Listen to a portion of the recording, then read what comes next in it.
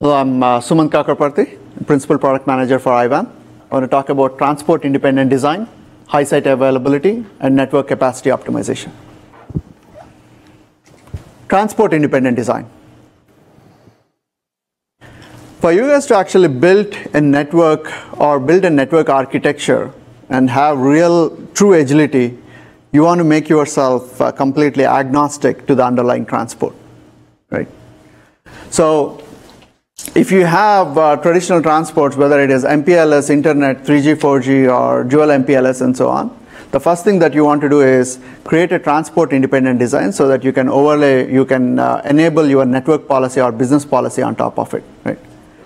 So the first step that we do in terms of enabling you or delivering a transport independent design is we will hide the underlay away. What we do is we'll put the underlay in a separate virtual routing instance, what we call as VRFs, and then we'll put overlay on top of it. And for the overlay, we choose DMVPN, right? So we put an overlay on all the links. Trust me, I'm going to mess this picture up even more as we go. So, and a big reason is why we choose DMVPN. If you look at in Cisco, we have multiple overlays. We have GET, Flex, and multiple overlays. We particularly choose DMVPN for IWAN deployment, right?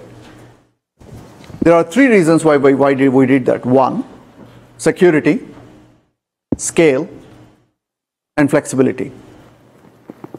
And the first aspect is really about security. Yes, the tunnels are actually encrypted. It's AES 256 encryption on the tunnels, right? And the most importantly, DMVPN actually supports IQV2. So it's not proprietary. You can actually do a pairwise security and a open standard key exchange using IQV2. So we choose IQV2 for the key exchange. And two is scale. This is actually critical for us. So DMVPN is actually very matured. It's actually been and it has proven deployments. We have around tens of thousands of sites actually enabled with the dynamic multi-point VPN deployments, right? And one of the key aspects here is when the real word is proven. I'm not claiming that it can scale. We have scale deployments already that can scale to tens of thousands of sites. So definitely scale is a real driving factor for us. And the third aspect is flexibility. When I talk about flexibility, it's really about basic fundamentals on how dynamic multi-point VPN operates.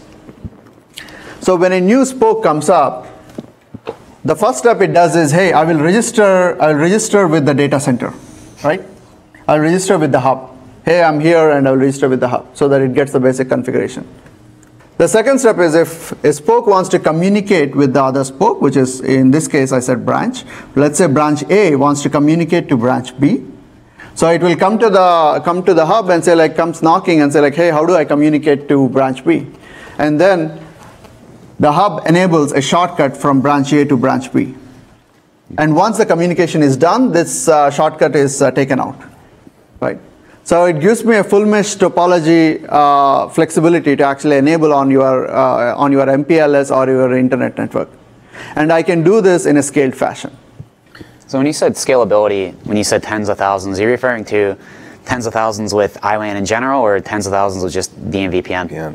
With the DMVPN. With just the overlay aspect of it, I'm saying we already have approved deployments with DMVPN itself in tens of thousands of scale. Do you have a scalability limit with DMVPN as far as how many, IWAN with how many spokes you can have at one point?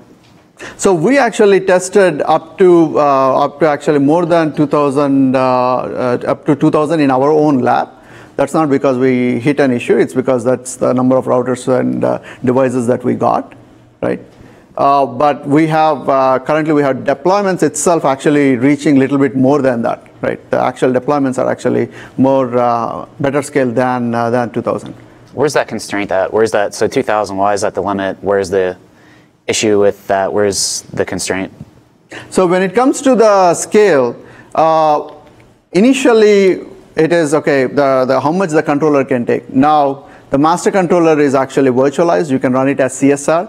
we even got even more horsepower on the master controller. So initially when we started in IWAN 1.0, when we started, the constraint that we hit was on say like, okay, I can the master controller on an ASR box. This is what it can handle, right? Now once we actually virtualized it, we virtualized master controller, and we said it can run as cloud service router, and we actually put it on a bare metal server. That is where we are able to actually scale way higher. So to your answer, we actually have scale deployments over 2,000 and above. That is what we tested. With actually where the limit is, we don't have the data in terms of exactly where it actually breaks, but all the way like where it can go. But if you have anything in 2,000-3,000, you can easily deploy.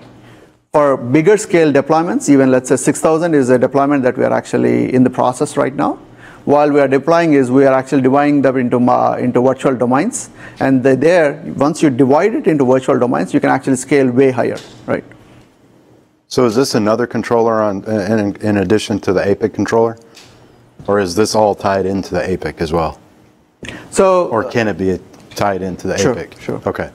So when we talk about DMVPN hub can be on the same router, same device as your ASR 1K. Okay. Right? It can be part of your existing router, right?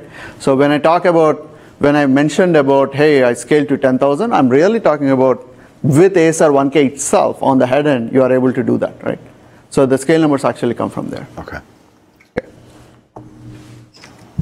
And the most important part is, when it comes to DMVPN, it's there in the market for quite some time.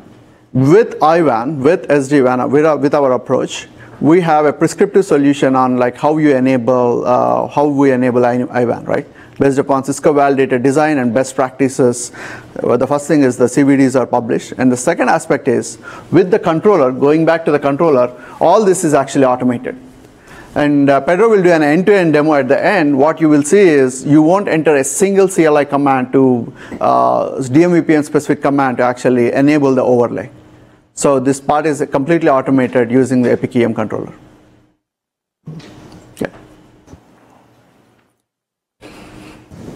So let me talk about high site availability. Now this is a very important outcome to our customers. At the end of the day, what they really care about is site availability. How can you deliver better uptime, whether it is 5 nines or whatever they're looking for? How can we actually improve the uptime, right? So with transport independent design, with intelligent path control, we actually enable rapid detection in terms of getting the health of the network and then reacting to that. And this is again goes back to our fundamental principle, right? For the performance and scale, the policy distribution is centralized, right? If you want to leverage all your links for a particular application so that you get maximum availability, that policy is actually centralized. You will actually put it in one place, right? On the branch routers, all you see is one line saying, hey, get my policy from here. But the policy enforcement, like reacting to a outage or monitoring it and reacting to the outage, that part is actually distributed. So that's the reason I can detect these outages and then react to that in sub-second, right? So this is exactly what we do with the site availability. We actually have that policy actually centralized, and then we react to that in actually individual branches. That's one. The second aspect is how smartly can we do this? When I mean smartly, it's really about efficiency, right? So you can do it by actually sending, the traditional ways are there. You can keep on sending IPSLA probes or some other probes to actually find out whether a link is active or not. But with IWAN, this is completely different. We actually use what we call it as smart sensing. Now smart sensing, if there is traffic on the network, you don't send any probes. You use the existing traffic on the network.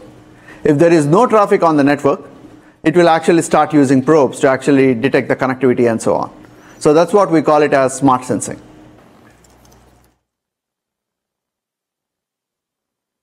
And the third aspect is really about how do you be even a little bit more smarter when you have metered interfaces? In this case, I put 3G, 4G circuit. And with 3G, 4G, it has the specialty of 3G, 4G is it's metered and it's going to cost you if you just put everything on it, right? So what we did there is when you actually do availability, we let user actually define when an outage occurs, what is it that you want to actually have high availability? And you can see that in the demo too, saying like, hey, I want to protect just business critical traffic on all the links, right? So that means if MPLS goes down, I will move to internet, internet goes down, I will move to 3G, 4G, and I will protect them, right? And let's say you have gaming. On the gaming, if you will go through internet because you have more bandwidth and you will send it to internet. Now, if internet goes down, you don't want it on 3G, 4G. It's okay to black hole or to drop gaming if there is a network outage issue. So that's exactly what we need, what we mean by saying, okay, it's when you deliver site availability, you understand the underlying transport, and you can actually mention your policy at a macro level saying, this is what I need in terms of availability. Protect the applications that matter, and for the rest of them, take a default policy. Okay. The second key aspect is network capacity optimization.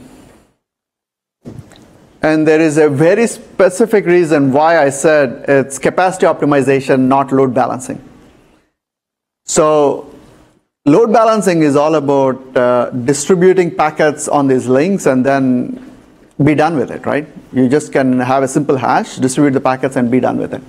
But capacity optimization is much more smarter than that. Capacity optimization is about understanding the characteristics of underlying transport. In this case, MPLS, Internet, 3G, 4G, each of them have a distinct characteristics from a business perspective and also from an SLA perspective, right? And the second aspect is understanding the applications that you are optimizing it for. We'll talk about the visibility in a minute, but it's more about understanding the applications and then tying it with the links.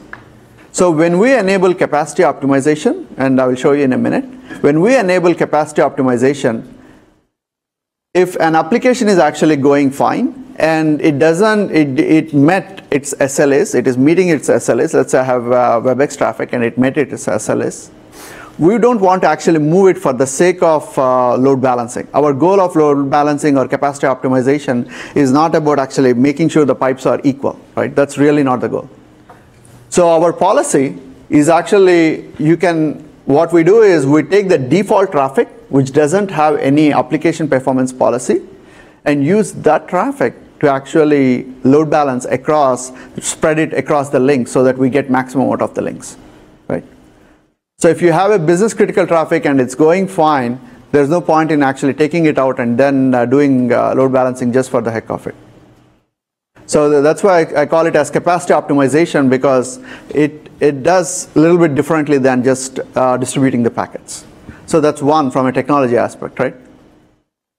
From a business aspect, you have all these three links, and you can clearly see, let's say I have another satellite, doesn't matter how many links you have. Let's say I said 3G, 4G is metered. The last thing that you want to do is, for the sake of load balancing, put the YouTube traffic on 3G, 4G.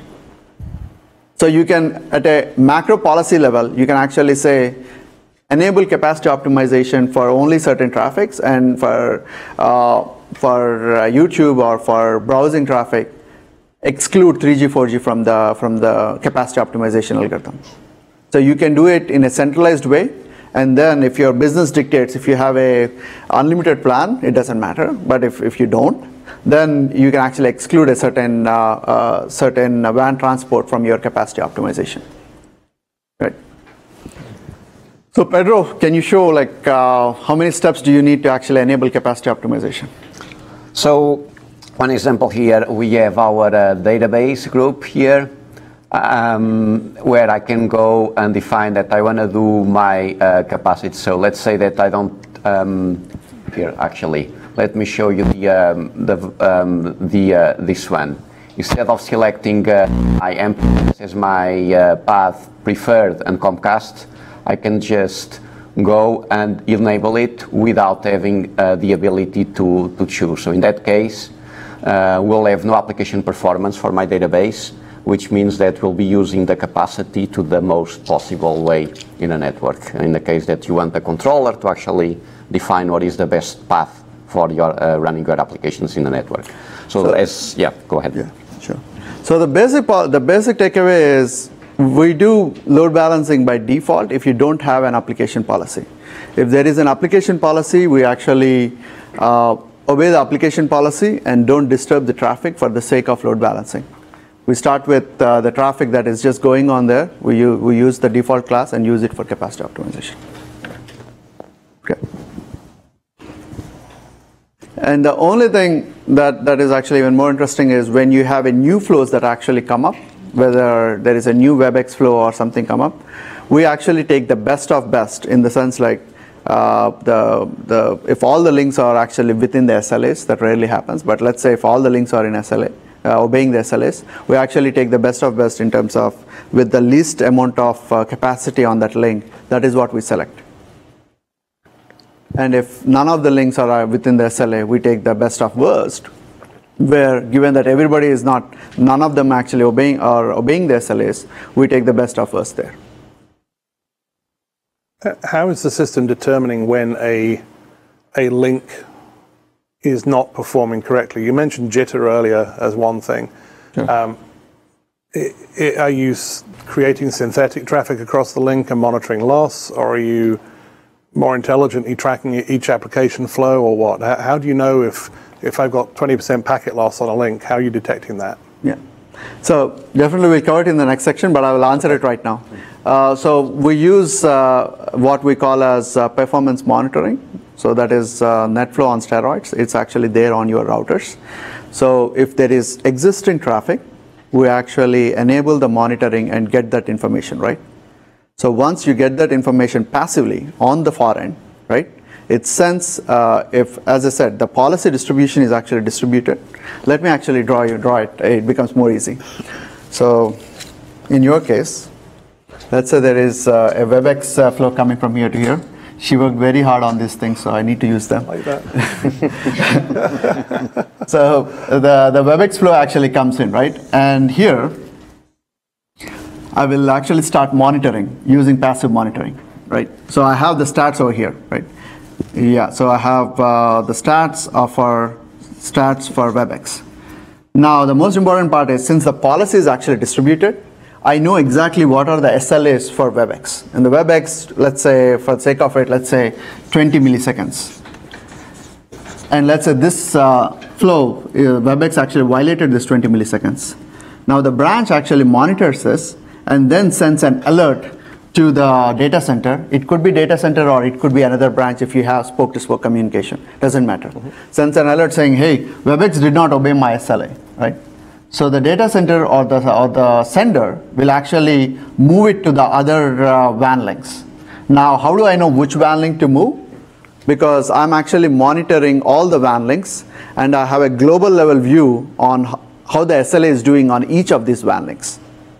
So the goal is to make sure 20 milliseconds that WebEx requires, you have a global data that says, what is the jitter on each of these WAN links? Then WAN link B says I have 80 milliseconds and WAN link C says I have 10 milliseconds. Then I got it. I will actually move it to WAN link C because it is actually delivering my SLAs on that. Right. Okay. So this is, again, this is really about dynamically enabling this behavior dynamically, right? You really don't need user intervention, any of that. And most importantly, and we actually expose all this information using NetFlow v9 or IPFix.